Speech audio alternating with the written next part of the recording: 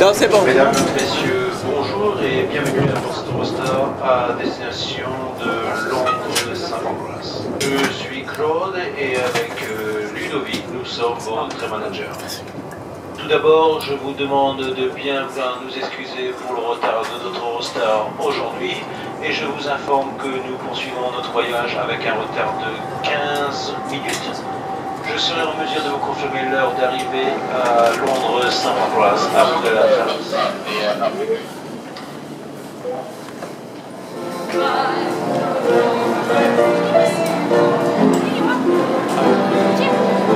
Those intending to travel on this service, please join the train now. Where's the chair? On the station. Luggage.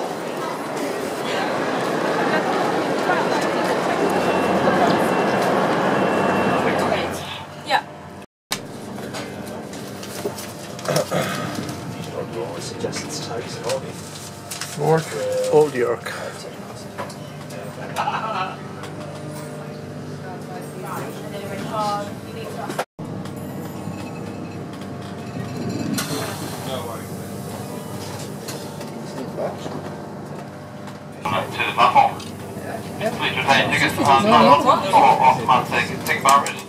Ladies and gentlemen, Seamas now arriving into Edinburgh Waverley, where this train will serve. Service is arriving into Edinburgh 13 minutes behind schedule. This was due to falling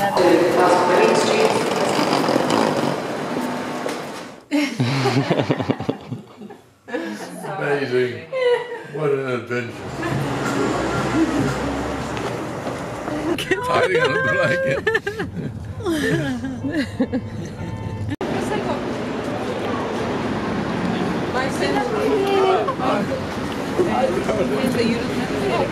My mom, my father. Oh, that Lee Harold.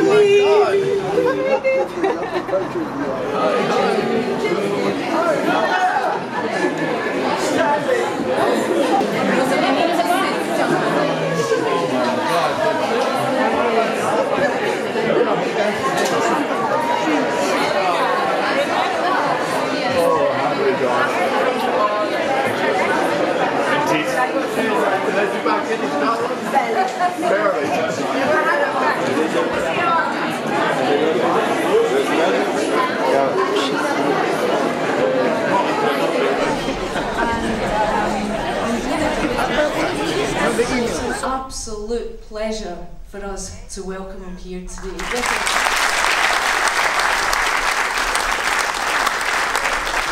I decided to make a movie about your old Jim. And we're here tonight witnessing what they've produced.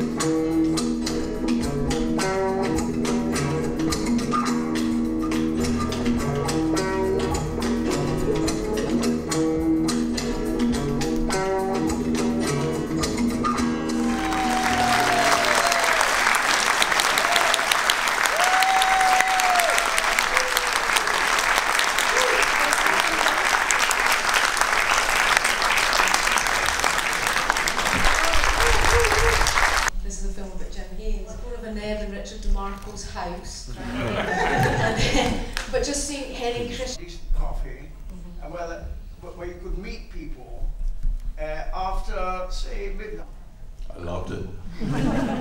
I was embarrassed. It's so nice. No, but for me, as I said earlier, the real hero is Edinburgh and the festival. Richard DeMarco is here. He helped us with all the archives, and our German co-producer is there, Rainer Kölmel, and my family is there. They always supported me since the very beginning. There you go. Jody! Jim! How did you like it? It was fabulous. Absolutely fabulous. I think we should submit it and right make it to the Academy Awards. Week's time. Tango Jim in Amsterdam. I will. My kids are not. about my old friend. She made she's special. Sometimes I just want to hang out.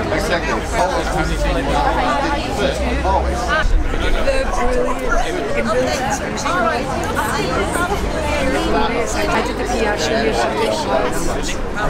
Making archives for another film in 20 years' time. It's about HHR. But before we lose the night. Thank you. So she was very stressed about it, but no one noticed.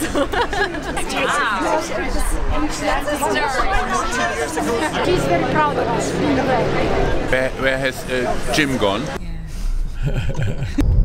I met a woman, Jim, who started the PR and the Irish show and I'm also I used to be a school teacher.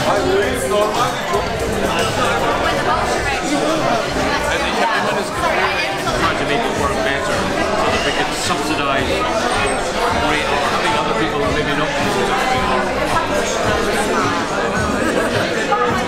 Is our biggest inspiration.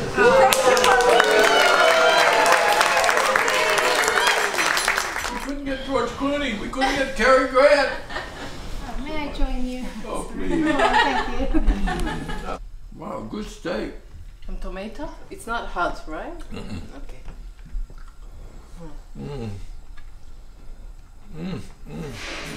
Get Anna in the photograph. Don't fall. Don't fall backward. So I'm actually not staying till tomorrow, remember? Now for your ceremony. Oh, you're not going to that I'm going on. Look at her posing. Oh God, look at her, she's gorgeous. Poor mama and daddy. In Edinburgh, I feel like one again. I remember when I was like a year and a half and you used to read me stories.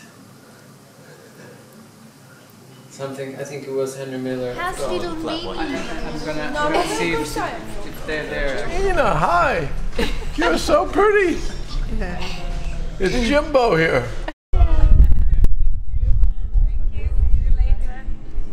How many friends do you think Jim Haynes has? I saw the list of names at the end of the film, the long list of all the people. Now, I want to know how many hours are on the cutting room floor. How many hours of filming you didn't use? How many hours? We have 101 hour of footage. I suggested lots of very interesting plays to produce. Finally, the festival committee will turn them all down. And I said, well, which Shakespeare would you like me to do? We ended up doing Macbeth. Yeah, but the witches were nude witches. So yes, so there's already had a little bit of juice.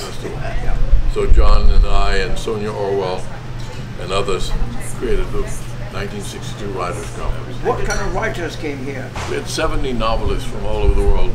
The stars were really Henry Miller and Lawrence Durrell and Norman Mailer and Mary McCarthy, and then later William Burroughs. The difference between that concept of a writers' conference and the now highly popular book festival, what's the difference? Big difference is that we had 70 writers on the stage, and all at one time for a week, and every night we had a party somewhere. So actor Sir Laurence Olivier, and yeah, Peter Brook, and yeah, it was quite a mixture of people. The 1960 festival, I produced David Hume's Dialogues Concerning Natural Religion. That was magnificent. Which Harold Hobson in the Sunday Times gave it about a half a page and said it's one of the best productions at the Edinburgh Festival this year. Did you have a full house for that? Are you kidding? My bookshop held about 60 people, and the Sunday Times does over 1 million sales every week. And Harold Hobson saying it's one of the best productions at the Edinburgh Festival. So more people wanted to come in the room, but we managed somehow or another do the production, serve coffee, and afterwards and threw it open to discussion. Later today, your son will arrive. There he is. What is he? That's not your son. Yes, it is. Oh my God, Jesper, I love this. Born in Edinburgh. Fantastic. So we've got 2 physical presences here. So what are you going to do when you grow up? I'm not going to grow up. I refuse. Yeah, what about that? I remember, I mean, I met her too when I was like 16 or something. Yeah, because that would have been. That would have been about that time too. In her house with some crazy people. It was really, it was kind of a wild time. You know, it was always like Jim was in Paris and Jack was in Amsterdam.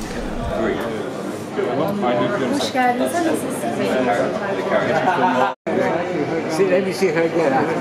I haven't seen her in 60 years. Why? Yeah, she looks good. Oh.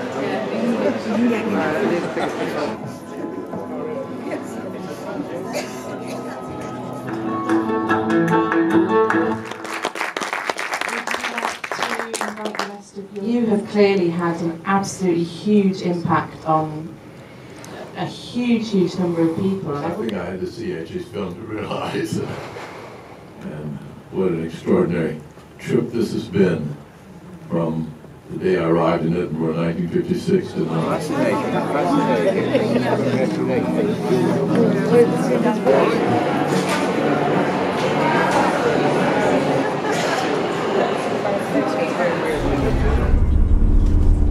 Amazing kind of, I don't know what it is, you know, the pictures if you look up Napier.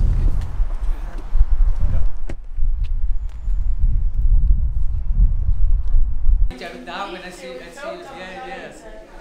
New Orleans, a friend from Sydney, Sweden, where else? Paris, of course, London, of course, yeah, maybe even Glasgow. Paris. I stepped out of the train in Paris, walked, my friends will speak to me again. Then I'll just run over with you what's going to happen on the stage, so I'll let you put this with Jim.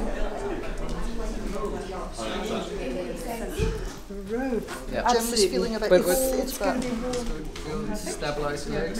Oh, sorry. yeah, you're fine. Yeah, that's you. You got that, so. There we are. You look incredible. I'm going to take this. Yeah, just give us. Fantastic. Yeah, because we're going It's got to go down the front. You got you? Yeah, let me just sort it out. I'll give you that, but if it's too difficult to hold it, I'm going to put one. So stay right there. And David, could you just come in? Oh, yes. Yeah, that's better. You feel better now? You Oh, come yes. sort of, and do the smiley thing.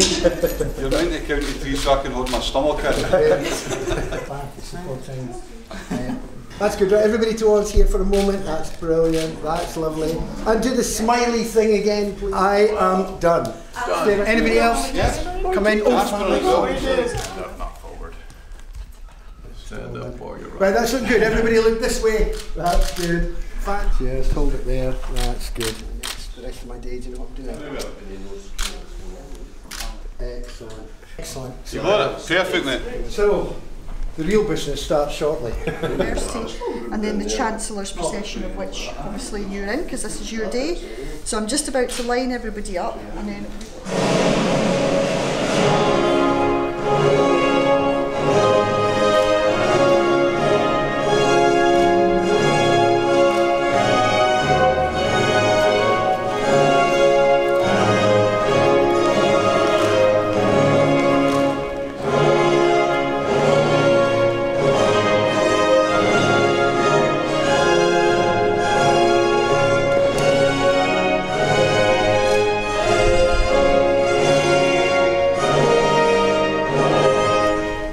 Chancellor, it is my privilege to present Jim Haynes with the Honorary degree of Doctor of Arts. James Almond Haynes was born in Haynesville, Louisiana, to James Elmer and Mary Ann Haynes. Jim was sent to Scotland and posted to a listening base nearby in Kirk Newton, and so began his love affair with the city of Edinburgh, which continues today. He also became a centre point for art and literature, language and philosophy, and is widely considered the forebear of the Edinburgh International Book Festival today. And in 1965, Jim was awarded the Whitbread Prize for outstanding contributions to theatre in Britain. And following his move south, he created the London Traverse Theatre Company in 1966. At the same time, with Jack Henry Moore, Barry Miles, John Hopkins and Michael Henshaw, Jim also launched the International Times newspaper, later shortened to IT, which became the leading British underground paper in the 1960s, and a much-needed voice of a generation. The Arts Lab was an experimental space which brought together artists across multidisciplinary boundaries and produced a range of work, including Stephen Burkoff's first production, and spawned thousands of similar lab spaces across Britain and the continent, including most famously the ICA in London, the Milky Way in Amsterdam, and the Entrepôt in Paris. In 1969, Jim himself moved to Paris and became a visiting professor at the newly created University of Paris 8. And he continued to teach for 30 years. But alongside his teaching, Jim became co-founder of the sexual freedom newspaper, Suck, which published its first edition in 1960. For over 40 years in Paris, Jim's established his infamous Sunday night dinners, which have become a regular social highlight for over 200,000 people, and continue to this day, earning him the nickname Godfather of Social Networking. These dinners complement his people-to-people travel guides to Eastern Europe, which forgo sightseeing and focus on meeting people in each city who were willing to welcome travellers to their homes.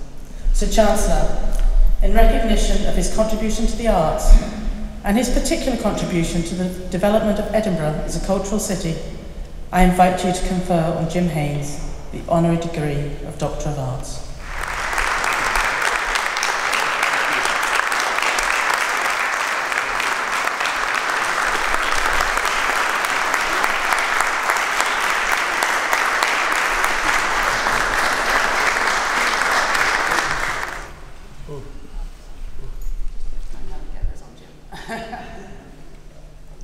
I arrived in Edinburgh in late 1956 to serve my American military service and fell in love with the city on first sight. When I had an idea to open the first paperback bookshop in Britain, people like my dear friend John Calder said yes and proceeded to support it. In 1959, the paperback bookshop and gallery opened and became an immediate success. In the festival of 1960, the bookshop also became a theater, where we produced the hit of that festival with David Hume's Dialogues Concerning Natural Religion. Oops. Can you turn the page? Was another project that found a resounding yes and stood as the precursor of what is now the Book Festival. I'm also grateful to accept an honorary Doctorate of Arts from Napier University for my cultural contribution to Edinburgh and to Scotland. Now I wish to thank all of you for coming today and for sharing these crazy projects and adventures.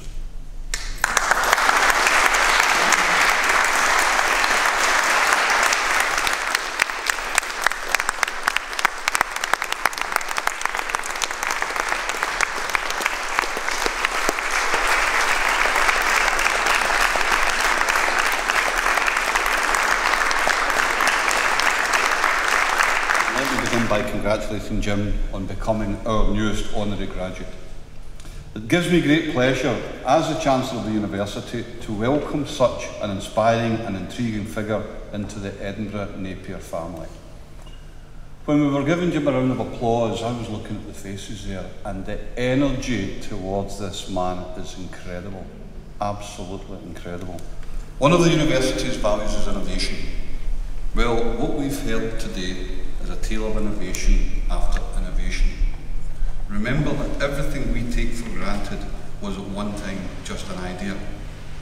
From the paperback bookshop to the Traverse Theatre, Jim has consistently taken ideas, worked hard and made them a reality. Edinburgh Napier also has an international outlook, with students and graduates from more than 180 countries. Listening to Jim's life story, born in the US, moving to Scotland in his early 20s, before heading to London and now living in Paris, it's clear geography should be a barrier to none. In these testing political times, international networkers are what this university seeks to create, and I would encourage our students and friends of the university to take inspiration from Jim's story. But we are also delighted that Jim has chosen us to be the home of his living archive. This is an incredible collection of original documents and artefacts that explore Jim's impact on the cultural scene in Edinburgh and further afield. Jim, we thank you for entrusting us with this collection and the hope that you will remember this day fondly.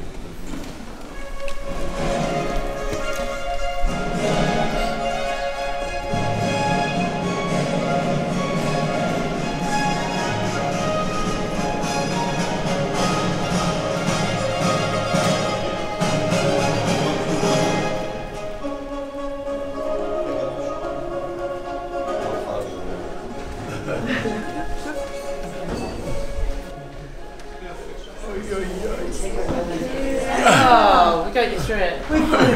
Congratulations again, Jim. Well done, sir. Thank you. Well done, man. Thank you for your In time. 25 minutes, we've gone from maverick to respectable. I've told you. Oh my God. I've told you. You've got to behave now. Behave now. I promise I will. I'll keep my clothes on. I've conferred quite a few degrees, but very few are more worthwhile than yours. Oh, thank you. Right, Jim. Just sit there and listen. I was going to leave $1 million to Napier University. Let's keep talking, Jim. Let's keep talking.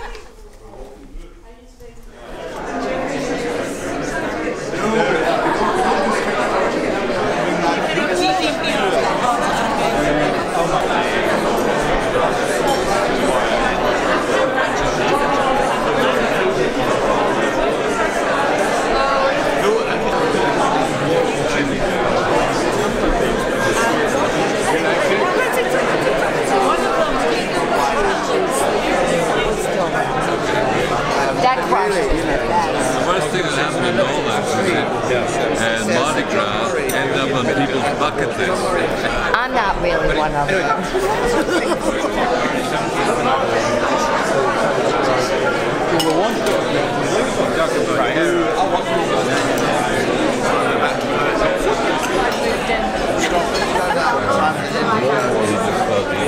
I've been doing his foot.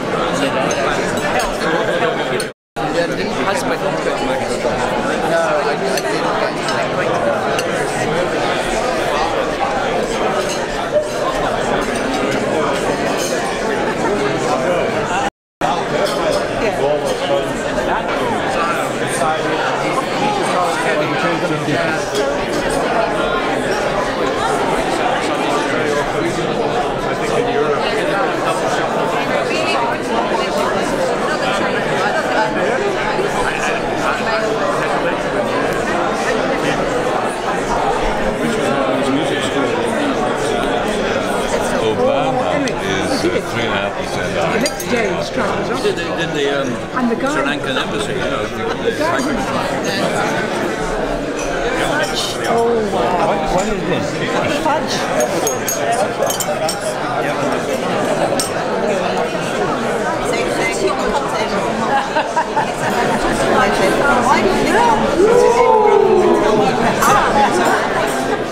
Tell me,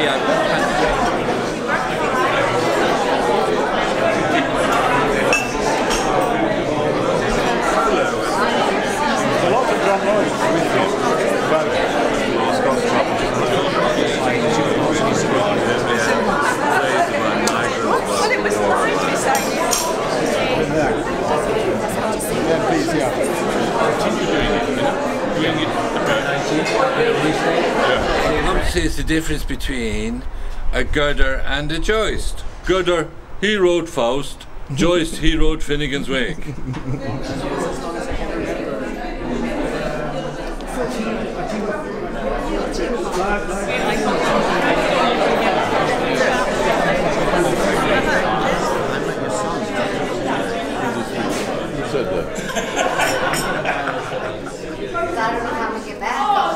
Take them. Hold on to that. I got it. Okay. Thank you, John. I look forward to seeing you and your boy. Well, I'm debating. I have to go make my reservations.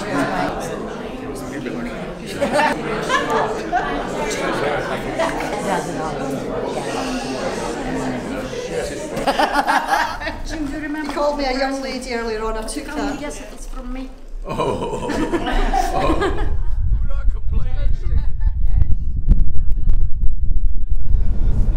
You didn't see it. John called him and he was moving out. And I remember, no, St. Pancras just. He became one of the richest men in Britain. And when he died, he left me £10,000. So the first time I came here, I used his £10,000. Well, I can't remember who paid next time. Who was it? Napier, yeah. They were very generous. We had a wonderful ceremony today, and Goes.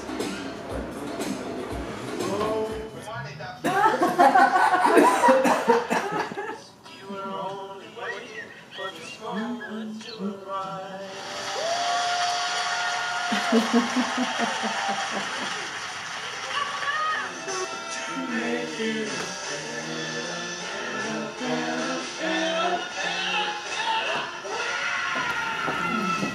is everyone in? There's one at the door. Okay, all look here. Ready? Jim? Chin up a little bit. One more. Chin up. Okay, here we go. Perfect. Just call me Doctor. I like it in Italian. Good morning, ladies and gentlemen. My name is George from Edinburgh, and I'll be with you as far as Newcastle. I'd like to welcome those passengers that joined us at Edinburgh Weasley. This is your 10:30 LNER service to London King's Cross, calling out to Berwick-upon-Tweed, Newcastle, Darlington, York, due to arrive into London at 14:51.